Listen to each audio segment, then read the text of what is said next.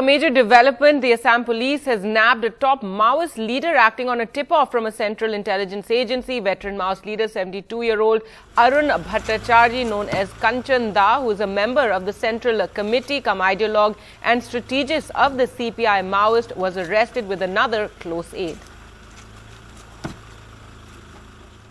Yesterday evening, we got information that in Thaligram area of Nagadong circle in Patimara Tea Garden under Udharbond PS of district Cachar, there is the possibility of a central committee member of the CPI Maoist being present. Saw an old man around 70 years old trying to hide and get away. When he was caught, he confessed to being Kanchan, a central committee member of the CPI Maoist. So for CPI Maoist, the central committee is the guiding force, the ideological force that runs the entire organization.